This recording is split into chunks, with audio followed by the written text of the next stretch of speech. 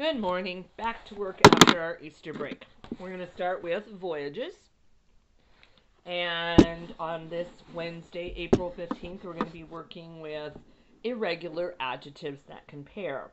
Right before break, we worked on adjectives that compare by adding ER or EST to the end of them. And we did talk about sometimes you have to work on the spelling. If it's a short vowel sound with one consonant afterwards, you have to double the consonant before you can add ER or EST. Sometimes you have to change the Y to I and add EST or ER.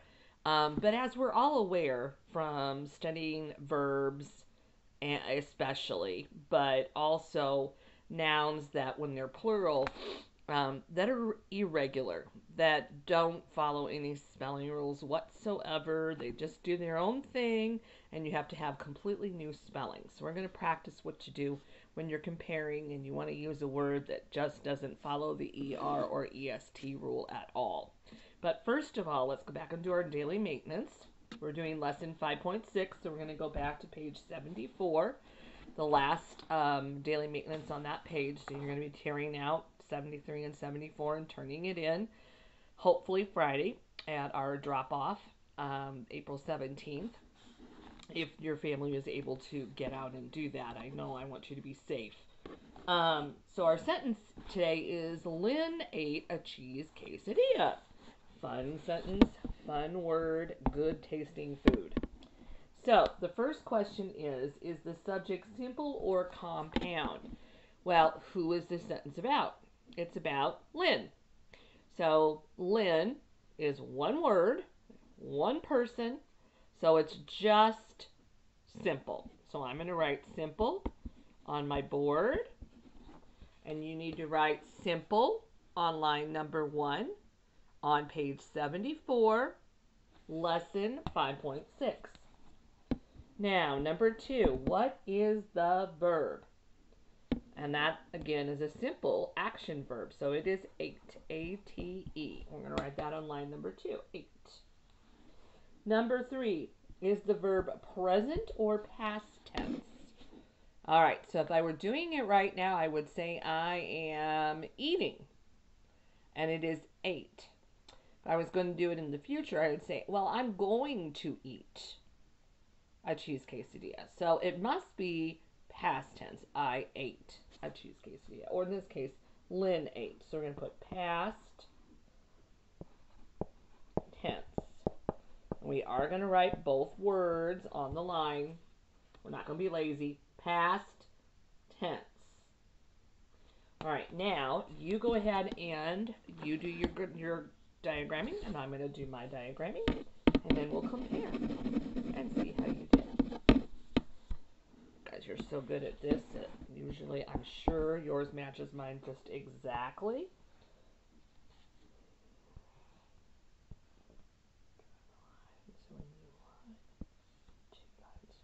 Okay.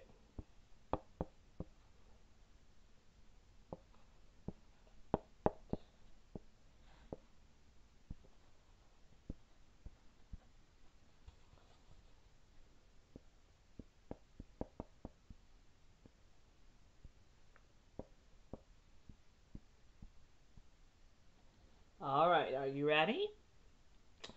There we go. So your subject was Lynn. Your verb, the main word in your predicate, ate. Quesadilla is your direct object, telling what you specifically ate.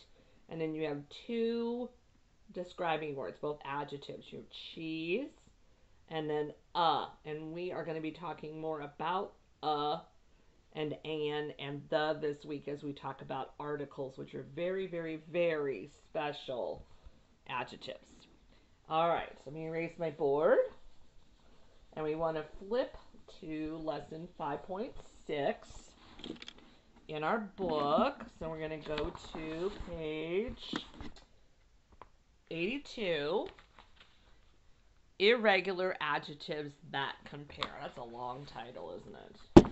So what are we going to do first?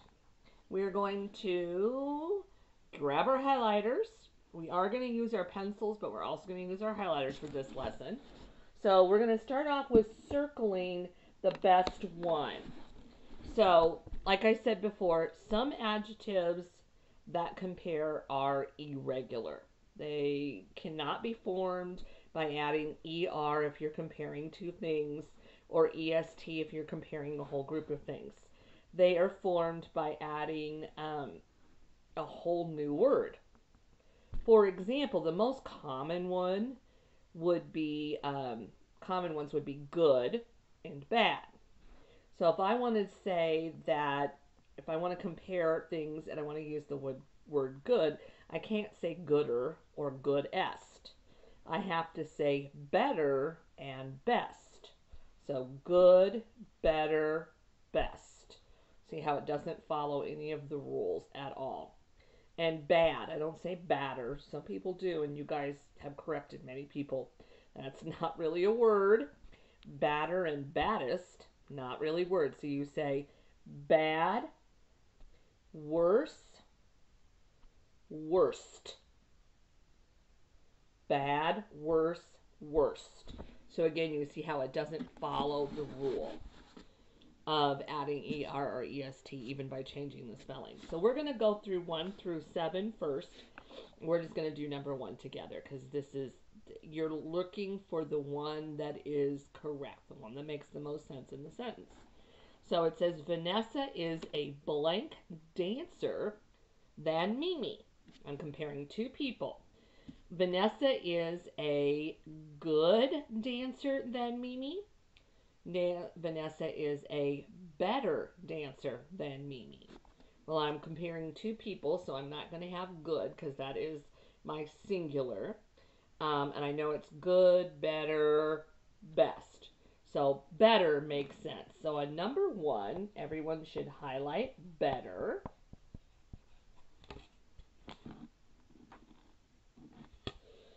And then on your own, either stopping the video and doing it right now or waiting till the end of the video, you are going to read and highlight the correct irregular adjective that compares in sentences 2 through 7.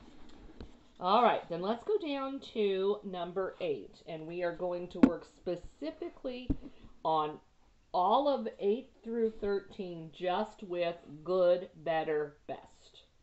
Good, better, best. And the reason that we're going to focus just on that is that a lot of people use good incorrectly, and they use it, I just hear it when you should be using best all the time. So this page gives us a lot of extra practice with adjectives that compare, especially good. It's the one we would use the most often, like I said at the beginning, and it is misused a lot. So in 8 through 13, we have to decide, should we put good? Should we put better? Should we put best? And we're going to do this whole section together. I'm going to real quick write it on my board. 12, I'll put 13 over here. Just so we can practice together going through when you use which one so we don't make mistakes in our own writing, and that you can hear me say it the correct way. So number 8, Jen is the blank whistler in our family. So we are comparing Jen to a whole family.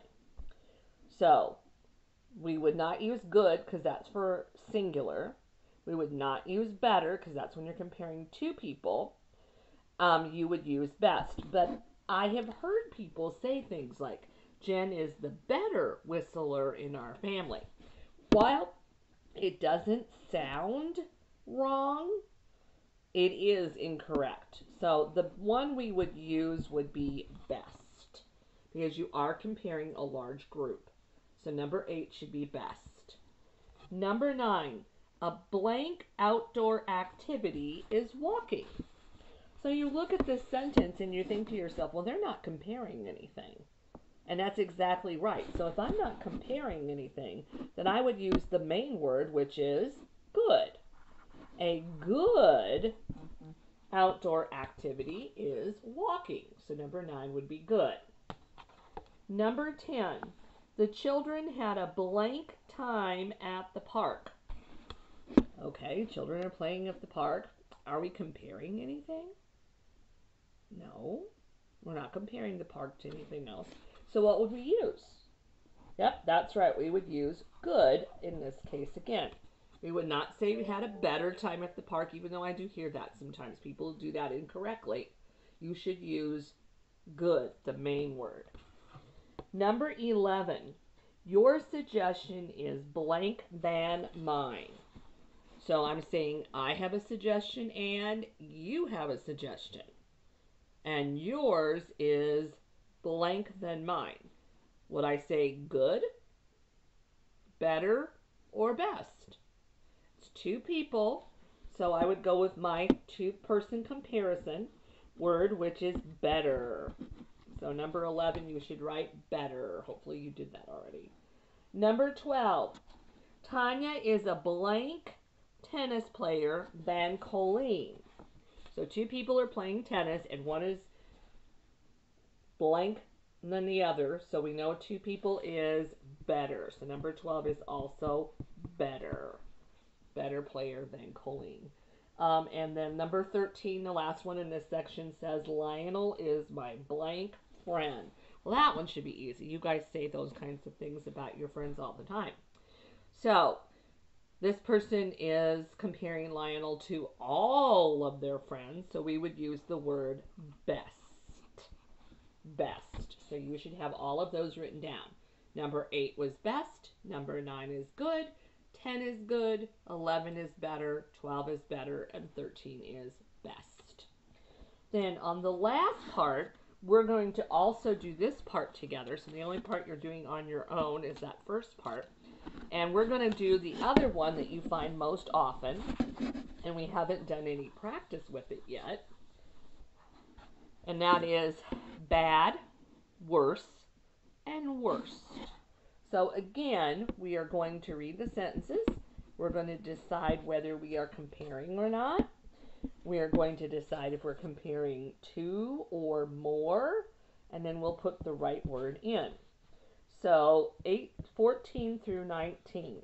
So the first thing we have to remember is bad is used if you're not comparing at all. Worse is used if you're comparing two things. And worst is used if you are comparing a whole bunch of things. All right, number 14. My fever is blank today than it was yesterday. I don't have a fever. I hope you don't have a fever either. I hope everyone is well. But I'm comparing today and yesterday. So I am comparing, and I'm comparing two things.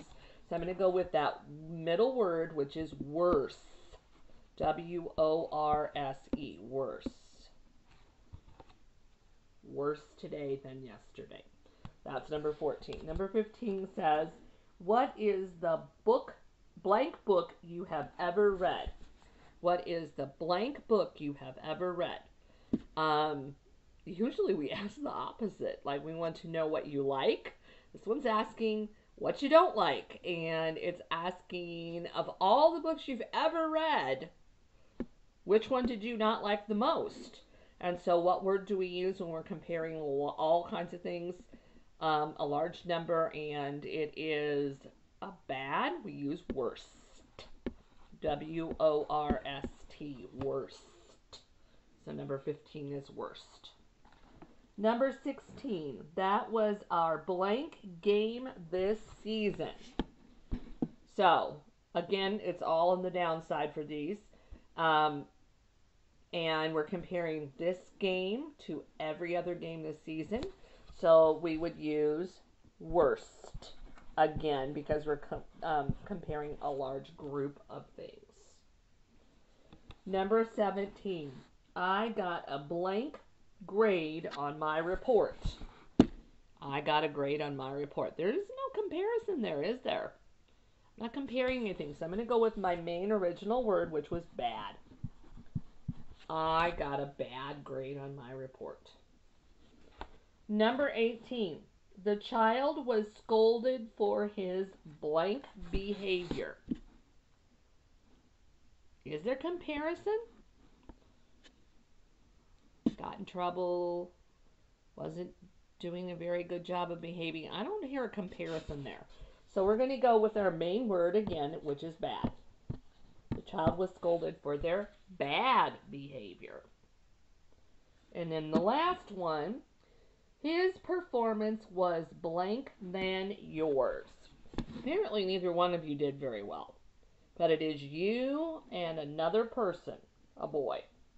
And his performance, I don't know what they were doing, maybe they were playing a musical instrument, wasn't as good as yours. So we would use two people, that means worse. W-O-R-S-E, worse. His performance was worse than yours, which means he did not perform as well as you.